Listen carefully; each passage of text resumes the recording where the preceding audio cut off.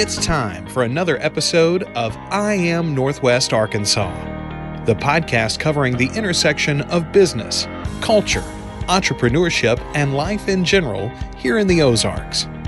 Whether you are considering a move to this area or trying to learn more about the place you call home, we've got something special for you. Here's our host, Randy Wilburn.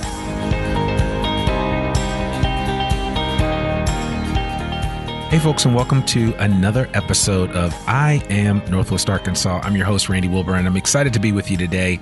I have Matt Mihalevich with me, and Matt is the Trails Coordinator for the City of Fayetteville, among other things. He's also a landscape architect. And Matt was kind enough to join me on the podcast. And again, I want to give a shout out to Nick and Meredith Caston for introducing me to Matt.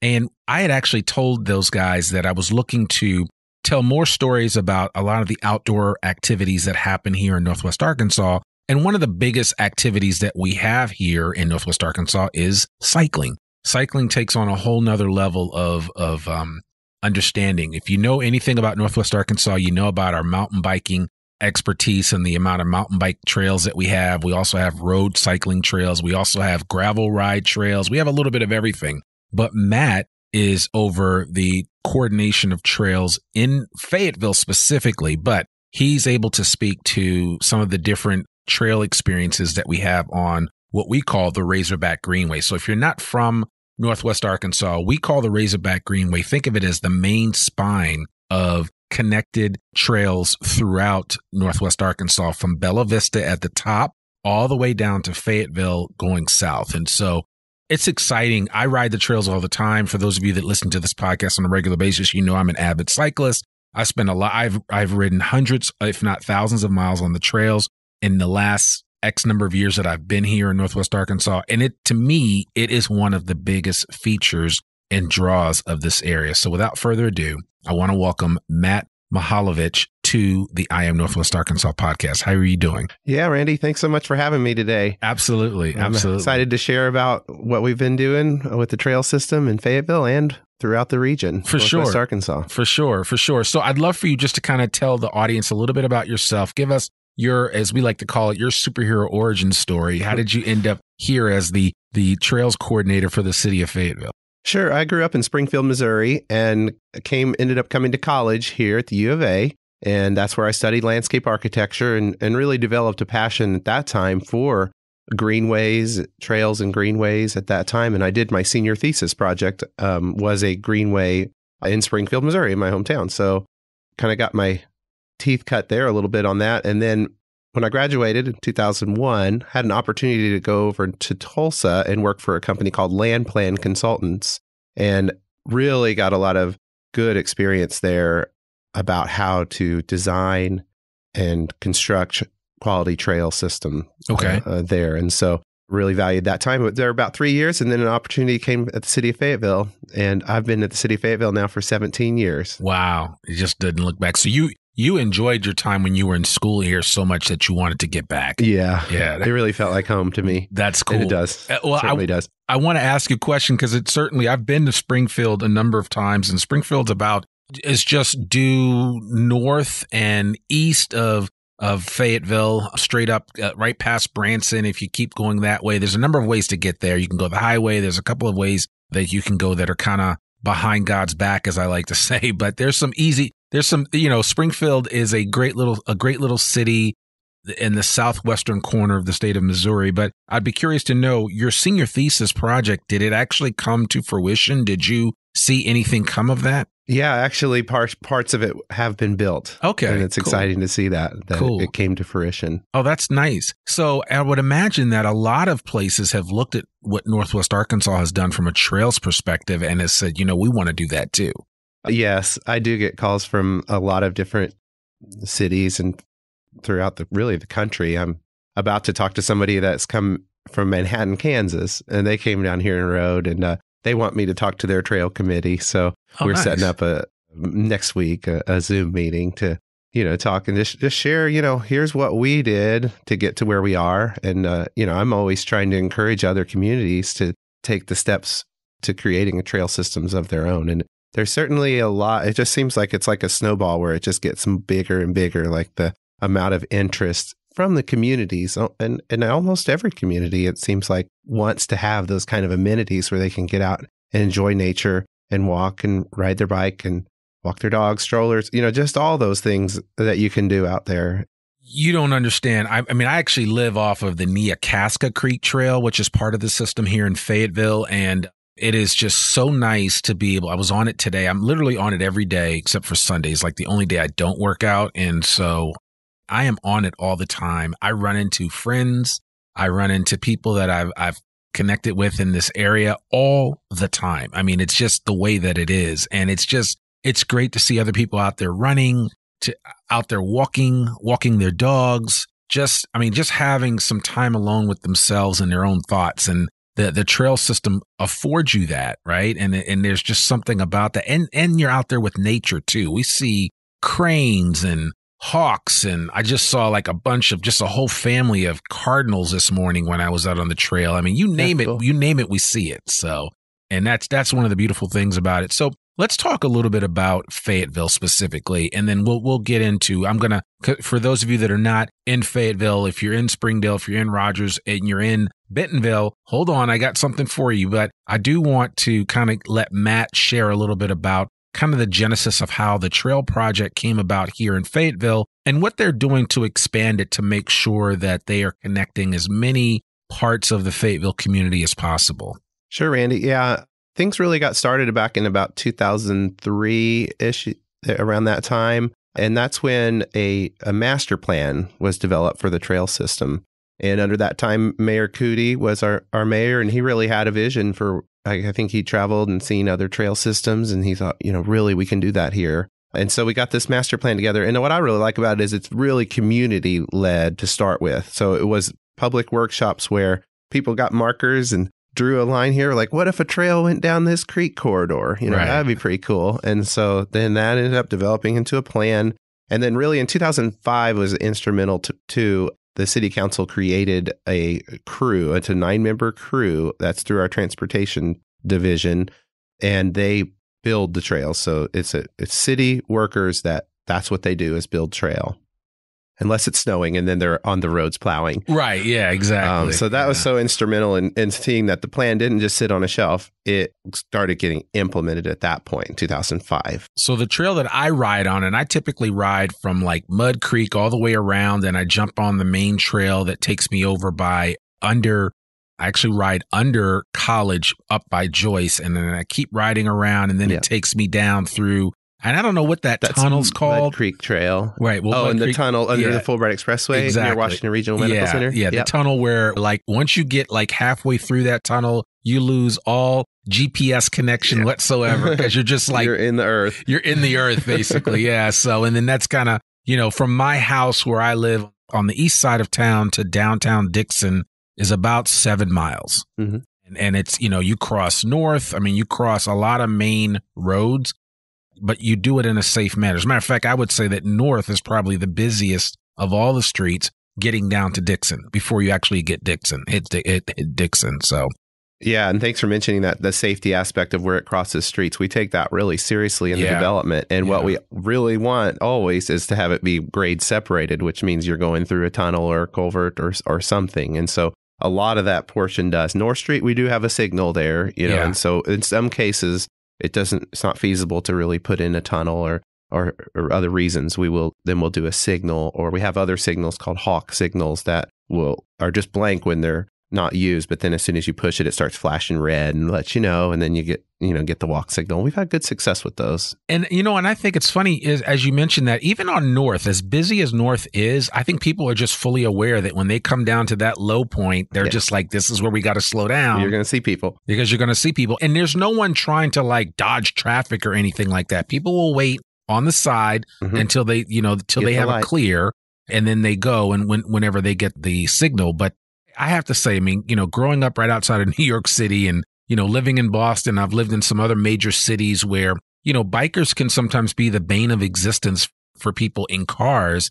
I don't know that that's the case here. I mean, I know in a couple of areas where the trail doesn't exist, and I sometimes have to ride on the road, and I'm fully aware, that there's some big trucks passing me, there's just this is a truck culture. So you have a lot of trucks in Northwest Arkansas, but I tend to stick to the trail system as much as possible. But when I can't, I'm just very alert and aware of, as anyone should be on a bike, of what's around and what my surroundings are. So, yeah, no, I'm glad you mentioned that. It's really a focus of our program is to create facilities that are comfortable for all ages and all abilities. And really, even those pieces of sharing the road is really not that comfortable for a lot of people. And They might not try going out there and try it because they just like, oh, I can't do that.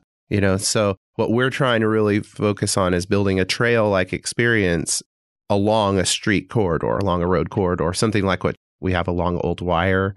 Mission Boulevard is going to be coming next to build a trail separated by green space, a green strip of grass, and light poles and trees. Any of those objects kind of help you separate from traffic. So that's really kind of, it's evolved almost, because at first everybody said, well, get the bikes with the cars in the road and just paint a line, paint a stripe. And that's a magical stripe that makes sure that nothing happens.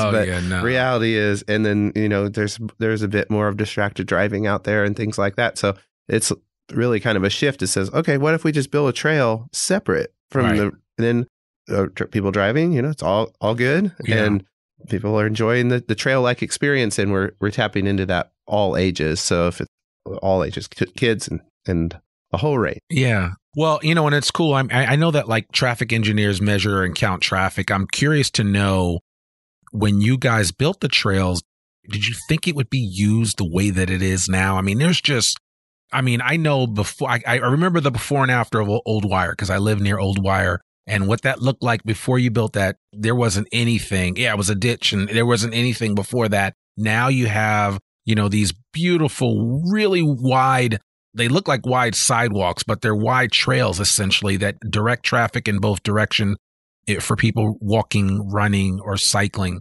And it's just, everybody uses them.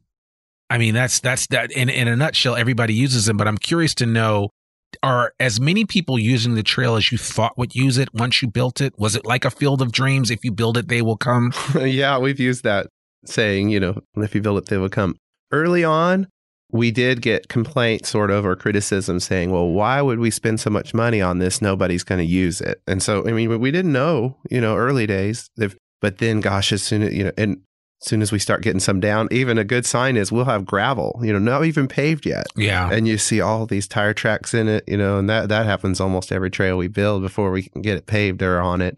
And so I would say it's more than I expected, though. Even those times I was like, there's going to be a lot of people using it, but it seems like it's just grown even more. I mean, I was looking at some counts, and so we're around 500,000 users a year on the Razorback Greenway. 500,000. Yeah, man, that's astounding. I mean, that's a lot of use. A lot, and it's only going to increase, right, as you offer more connectors into the main spine of the Greenway, and then as more people move to this area. Yeah, I think it should, as we continue to build out the network. Our goal is to have a trail within a half a mile of every house or resident in Fayetteville. And so we're working toward that, because nobody really wants to load their bikes up on the bike rack and go through all of that to drive to a trailhead when they could go from their driveway, potentially. So it's still going to be some low volume streets like in their neighborhood, because we can't bring a trail, into every neighborhood. Sure. But if we can get to those neighborhoods and then connect that to the trail system, then it really opens up the network of ability to get there. Yeah. So, and just for the perspective of somebody that might be listening to this, because again, we have people that are listening that are thinking about moving to Northwest Arkansas. So it might be hard for them to imagine, but current day, right now, today, when we're recording this podcast, how many miles of trails do we have just in Fayetteville alone? Yeah, I'm glad you asked that. We have 51.5 miles of paved. That's the shared use paved trails, which are going to be 10 or 12 foot wide. So that's not even including the mountain bike trail and all the hiking trails. So that's the paved trails, what I focus on. So 51 and a half. So we were excited when we crossed the 50 mile mark. And then we're continuing at a pace of about 2 to 3 miles every year. If we try on, that's our goal. And with some of the plans that I've seen, looking at the kind of the corridor of Fayetteville specifically, and again, what we're seeing in Fayetteville is happening with some of your peers in Springdale and Rogers and Bentonville. So not to worry, anybody that lives in those areas, you're going to get your fair share of trails. And I've ridden them all the way up to Bentonville. I mean, I can get on the trailhead on the Neocoska Creek Trail by my house, and I can take that trail all the way up to Crystal Bridges and beyond. I can go all the way up to Bella Vista. I can almost go up to the state line to Missouri. So, I mean, literally. That's actually a goal to continue it up to Missouri. So. Right. Yeah. Because, I mean, that allows you, I mean, you can almost do like for bikers, a lot of bikers, you know, if you say, oh, I've done a century or a 100-mile ride, a lot of bikers like to do that, especially on the weekends around here. And so you can pretty much do that on the trail system right now. Yeah. Yeah. I think you could. Yeah. That is definitely over 100 miles. So that is definitely an option. So, and you can do it safely, which is, I know something again that you're excited about. So let's talk just a little bit about, you know, how you are incorporating the trail into these different communities. Cause I again, you mentioned it earlier that I know there is potentially pushback because, you know, sometimes eminent domain issues come up, things of that nature. How do you guys deal with that? And how, you know, if somebody lives on what would potentially be a great trail way, how do you interact with the locals to help them kind of see the bigger picture of what this really means? Because I think and I don't know if you guys have done studies, but I would imagine that it brings more property. It brings more value to your property. You know, I think because just telling people that I live like less than a quarter of a mile from two amazing trailheads, that to me is an incentive and not a detraction. Yeah, and that is what we're seeing with the studies of appraisal. We actually, on the Neocoska Creek Trail, since we're talking about that, one of my favorite trails too, by the way, it did involve a lot of property acquisition. I mean, it goes across what were private properties. Now, it also is area that's part of the creek, and so it tends to flood. Yeah. And so it's not a good place to build a house or any buildings of anything. So it's not, you know, the most valuable property to the property owner, but it is for a trail. And so we kind of just work with them really closely. I talk to them all and meet and look at it and like, here's it's going to be right here. And we can do this. What would help? You need privacy. We plant some vegetation in cases, a privacy fence, things like that, just to help maybe make them feel more comfortable. Wow. But overall, they come around, then when we pay for the fair value, what it would cost, you know, for the property, and then we can put the trail through. And even if you have to go, like I noticed that you had to go over some people's original driveways, and so you would redo those for them, right? Yes. Yeah. We can redo their driveway and kind of fix it and get it right for the trail to cross. Okay. So, and I was going to say about the appraisal. We had an appraisal done on one of those properties that it came back that the trail was going to raise the value of their property. Absolutely. And it showed that. Yeah. I mean, it doesn't take a rocket scientist to figure that out, but I mean, I do know that might be on the minds of some people where they're like, oh my gosh, you know, the trail, or maybe they're worried about there's just going to be all this increased traffic. And if nothing else, it just creates more awareness, and it just, you know, you have more fluency of movement in your area. So, you know, there's some other benefits. If you have a house that's on the Greenway in some way, shape, or form, you know, it's hard your house is probably safer because that's an active way. People see what's going on. They see what's happening. So there's a lot of, I could sell it a million different ways. So I know that there are a lot of benefits to that. You guys are currently working on some really unique implementation of the trail system downtown with the arts corridor. How is that coming together? And was that when you heard about that, was that something that you were really excited about? Yeah, very excited about that, especially, you know, south of Center Street where we have what's being called the Lower Ramble. Now it's kind of the Ramble. But to use those woods along the trail corridor and really make it more accessible to people to enjoy, getting rid of the invasives and enhancing the vegetation there. And that's an older section of the Razorback Greenway through there, what we call a Frisco Trail. Right. I think it was built in 2004. Okay. And it's asphalt, and the asphalt has some issues. So it's a real good opportunity to go in and replace that with concrete trail like the rest of our trail system, and just give it new lights and give it a real nice makeover through there. So that'll be starting in a couple weeks, actually about 3 weeks. They will be starting replacing that trail through that portion. Okay. Will that totally shut down the trail in that section? It will have to close it. Now, we've established a detour on Gregg Avenue that we're working on establishing. So it's going to be just a little bit out of the way, but it won't be closed where you can't get through. Right. It'd be a detour route. Okay. All right. That's cool. That's something we've worked real hard for the whole region, is to establish not just closing the trail if there's a construction activity or anything like that, that really they have to provide some kind of detour, some kind of safe way to get around that during construction. Well, I remember that when they were building the Neocasca, and again, it just seemed like it came up in no time, but we would literally every morning, we would walk it a little bit further every time. And then eventually it made its way all the way over to Gully. And I remember that day when we were able to walk all the way through to Gully Park, and we were just like, oh, this is great. I mean, this is a lot of fun. And again, I've walked it, I've ran it, ride the bike on it. I mean, it just opens up everything for you. So, and that's what I'm really excited about, is connecting Old Wire to Mission, because Mission is another main road. It's a main, goes out to Goshen, but it comes in, and as it comes right into the heart of downtown Fayetteville there at Lafayette.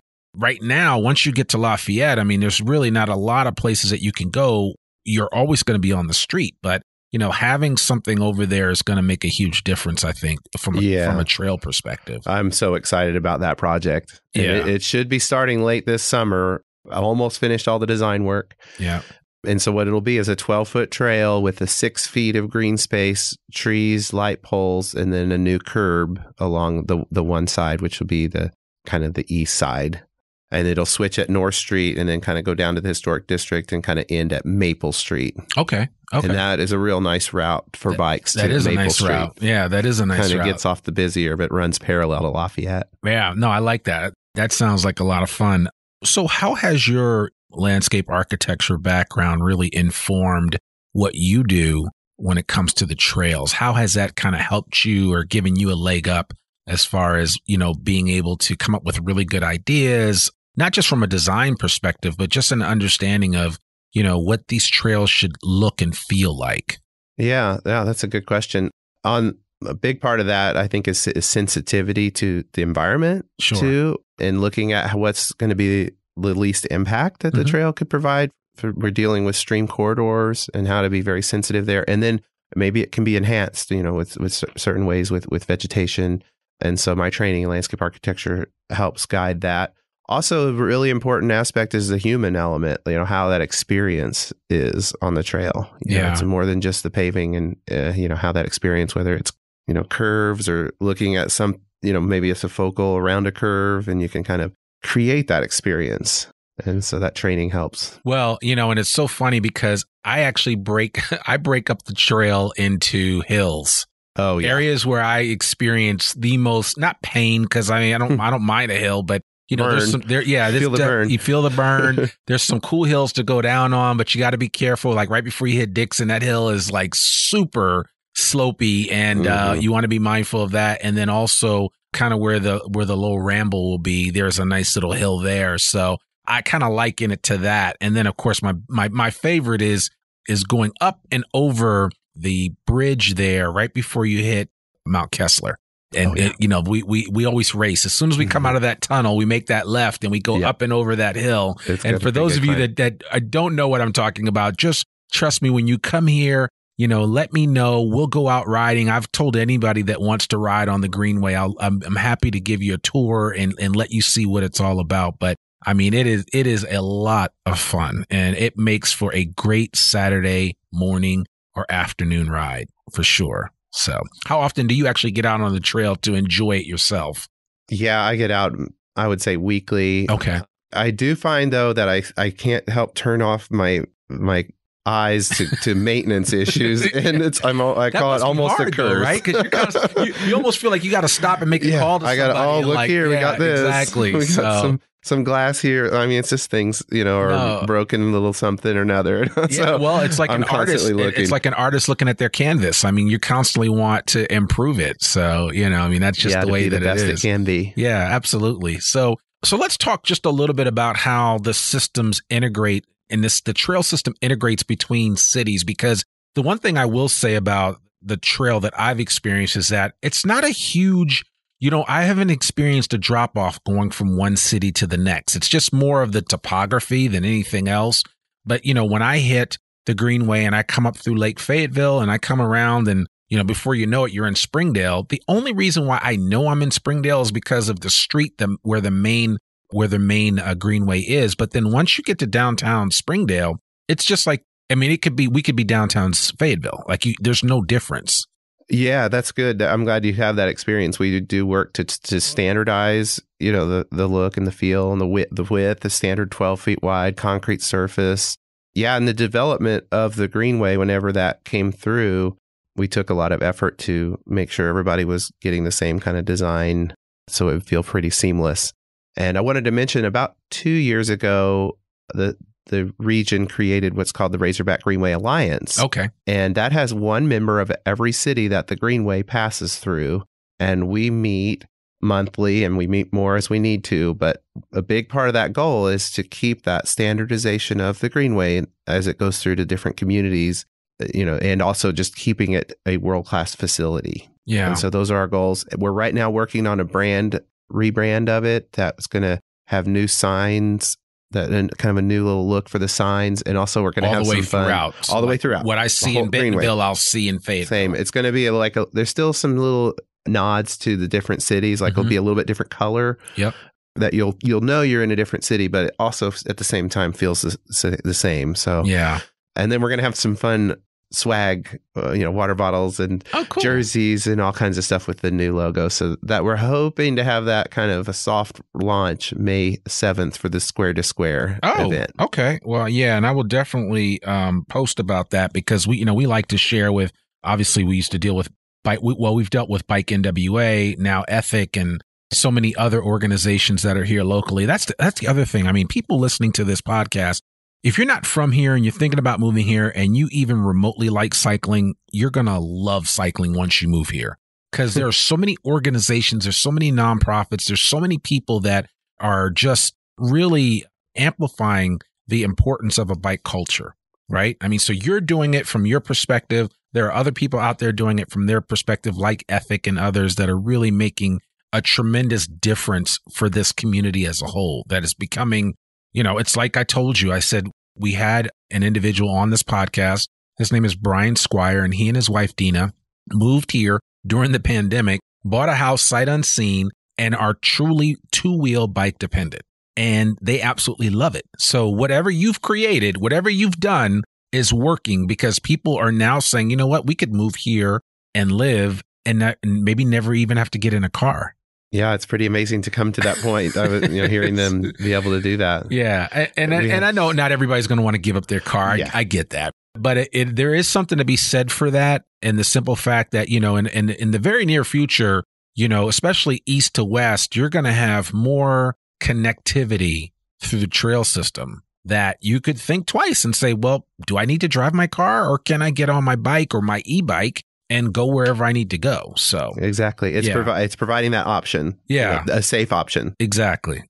Now, me, I'm a sweater personally. So if I'm out there, like, when the weather turns here, it turns and it gets hot. And so July. I pretty much need a shower anytime I get on my bike in the summertime. But maybe if I got an e-bike, I wouldn't have to expend as much energy if I was just going for a meeting or something like that. But we'll see. I'll have to cross that bridge when I get there. So speaking of the different cities, what can you tell us just briefly, if anything, about plans in Bentonville versus Rogers or Springdale? Or are you guys all kind of on the same page when it comes to the expansion of the Greenway, with the understanding that you've got the main spine of the trail already in place? So are your peers in the different cities doing what you're doing now to kind of just connect the dots throughout the area? That's exactly right. Okay. Yes, they are. Yeah. And so, they're able to focus on their own networks and they all have their own master plans like Fayetteville. But we have the spine. And so it's branching off from there in the east, like you said, mostly east and west directions because the north-south is kind of established. They all have pretty good groups of working toward all of the same goals of getting these trails on the ground, really making good. Rogers, I got to tour their rail yard loop. Mm-hmm. That's a great one to check out. Yeah, it is nice. It's really nice. So Bentonville's got a lot going on with the Walmart headquarters right now, but whenever everything's finished there, it's going to be spectacular through there too. And the cool thing about Bentonville is that if you're a mountain biker and you're up in Bentonville, you can pretty much take the trails to any of the mountain bike trails. Period. And there's so many. Yeah, there are so many. It's crazy. So I can't wait until there's some type of connectivity either between Kessler and Centennial in Fayetteville or between just the south of town and Centennial Park so that you can kind of get over there and get, without having to get on like MLK or something like that and ride on the road that way. So, yes. Yeah. Well, in the Fayetteville Traverse is a mountain bike soft surface trail that does connect the two. Yeah. Right? And it's open right now. So there is some options. You can follow that. Mm-hmm. Yeah. Well, I'll be sure to put a link to the current map that you guys have out that you just released a couple of weeks ago. Okay. And hopefully, as time goes on, that you'll release more of those. I wanted to end up our conversation just talking about something that I know is important to you. And again, because I ride the trails all the time, I see it flouted and we run into problems from time to time, and that's safety, right? So let's be clear on the trail. What is the current standing rule for riding on the trail? Sure. I guess, first of all, we do have a posted speed limit of 15. Right. So, I will say I've gone over that a few times, but that's in a careful way. But yes. Okay. Yeah. If you got it wide open, no one's around, but it's more of just a courtesy if there are people, walking there, giving warning when passing. Sure. It can be kind of startling to somebody walking. They're like, oh my gosh, I didn't even see that bike come up behind me. Yeah. We stripe all of our trails with a center stripe, and the region does too. Yep. And that's for a reason. It's a two-way facility. And so, when passing somebody, making sure no one's coming straight head on at the same time. Right. And, and we stay right and give warning when passing.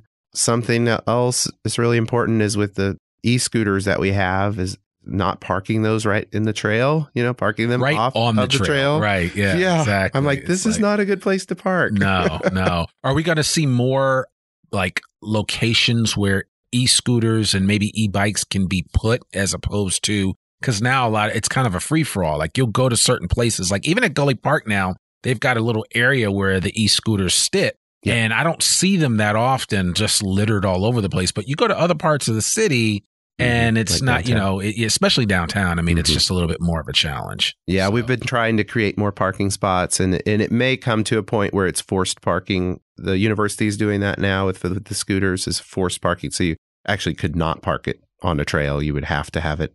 All of those are controlled by GPS, so they know where they are. Okay. And so it may come to that.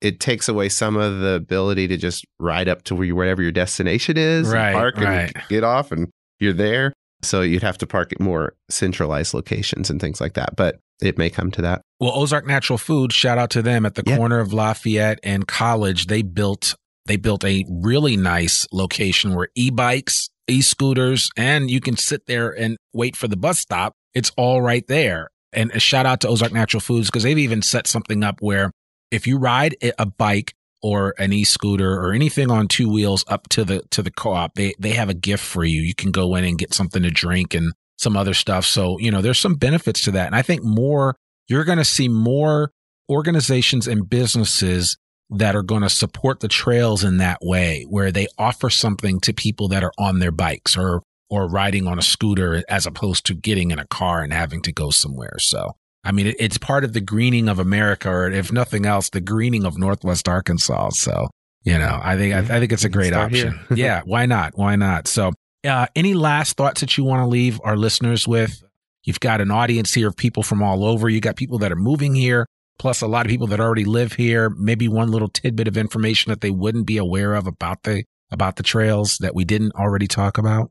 Yeah, I would just encourage them to check out our maps. We have a lot of maps online at fayetteville-ar.gov for Fayetteville. Also, we'll put that in the show notes. Northwest Arkansas. Okay. Yeah. And just to get out and explore what we have to offer in Northwest Arkansas is just incredible with our trails. And I want people, we've got spring weather coming up. That's it. Yeah. So be amazing. So 2 questions. Is there a feedback email for you guys as well as for the Razorback Greenway Alliance with regard to like users giving you guys input, or are you guys doing that at all? We on our online on our City of Fayetteville website, we do have a report of concern or anything like maintenance concerns for feedback. If you think you see, my email's always online as well. Yeah, reach out to me at any time. Yeah, we'll put that in the show notes too. So if anybody wants to reach out to Matt directly and give him some feedback, or just say, hey, thank you so much for working so hard to create this trail system that's really, I mean, it is I won't even call it a diamond. It's a diamond. It's not even a diamond in the rough because it's already fleshed out. But I can't, in another 10 years, it's going to be insane. I mean, people are going to come from all over in this country as we try not to be as car dependent, and people are looking to other alternative means of transportation, i.e. bikes, etc. They're going to come looking to Northwest Arkansas to see what you guys have done. So yeah, it's just exciting to be part of it. It is. So got a great community. Matt Mihalevich, thank you so much for coming on the podcast. We appreciate you sharing your story, for telling us a little bit about the Greenway and what we can expect and what we can already experience right now. Continue to do the great work that you're doing as the Trails Coordinator for the City of Fayetteville. And we look forward to connecting with you in the future. And I will say this, I'm going to tease this out there now, that I Am Northwest Arkansas is going to do a group ride somewhere on the trail. I'm not exactly sure where, but we're getting pressure to do this. So we're probably going to try to do one in the spring and the fall of each year, just to kind of get people oriented. So if you're new to the area, or if you are just a fan of I Am Northwest Arkansas, we would love to have you come out and be a part of that. So listening to this particular episode, if you see that, make sure you subscribe to our newsletter. That way you'll know when we do our group ride, and we'll also push it out on social media. But we want just a bunch of people to join us on the trail to really take in all the great stuff that Matt and his team have put together that we should be appreciating on a regular basis. That sounds great, Randy. Yeah, perfect. Well, thank you so much. Yeah, thank you so much for having me. It's my pleasure to share about what we're doing with our trail system. Absolutely. Well, folks, there you have it. Another episode of I Am Northwest Arkansas. We hope you enjoy that. We will be back next week, Monday, rain or shine, with another episode of I Am Northwest Arkansas. We'll see you soon. Peace. We hope you enjoyed this episode of I Am Northwest Arkansas. Check us out each and every week, available anywhere that great podcasts can be found. For show notes or more information on becoming a guest, visit IamNorthwestArkansas.com. We'll see you next week on I Am Northwest Arkansas.